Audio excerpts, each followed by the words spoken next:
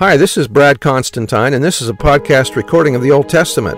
Although this is not an official recording of the Church of Jesus Christ of Latter-day Saints, every effort's been made to be as doctrinally accurate as possible. I'll be using for the text the Joseph Smith translation of the Old Testament, along with many commentaries from general authorities of the Church, BYU professors, Bible scholars, and others. This format will be very detailed, and so if you want a deep analysis of the Old Testament, you come to the right place. Thanks for your attendance. Hello there, this is going to be for Nehemiah chapter 5. And there was a great cry of the people and of the wives against their brethren the Jews, for there were that said, We our sons and our daughters are many, therefore we take up corn for them, that we may eat and live. Some also there were that said, We have mortgaged our lands, vineyards, and houses, that we might buy corn because of the dearth or famine. There were also that said, We have borrowed money for the king's tribute, and that upon our lands and vineyards. Yet now our flesh is as the flesh of our brethren, our children as their children. And lo, we bring into bondage our sons and our daughters to be servants, and some of our daughters are brought into bondage already. Neither is it in our power to redeem them, for other men have our lands and vineyards.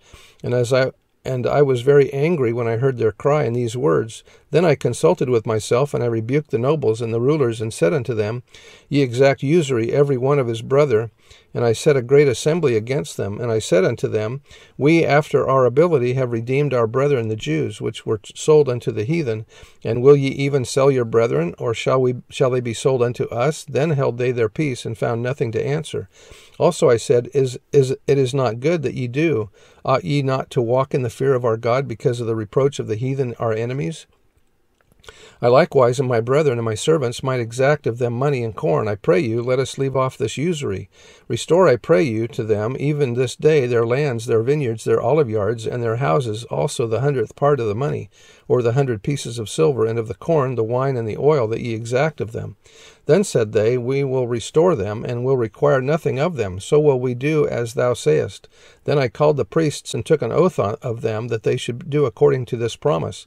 Also I shook my lap, and said, So God shake out every man from his house, and from his labor, that performeth not this promise, even thus be he shaken out and emptied.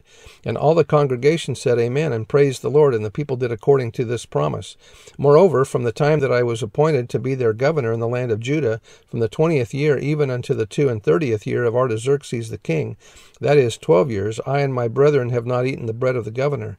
But the former governors that had been before me were chargeable unto the people, or in the Hebrew it laid a heavy burden upon the people, and had taken of them bread and wine, beside 40 shekels of silver, yea, even their servants bare rule over the people. But so did not I, because of the fear of God. Yea, also I continued in the work of this wall, neither bought we any land, and all my servants were gathered thither unto the work. Moreover, there were at my table 150 of the Jews and rulers, beside those that came unto us from among the heathen that are about us. Now that which was prepared for me daily was 1 ox and 6 choice sheep. Also fowls were prepared for me, and once in 10 days store of all sorts of wine.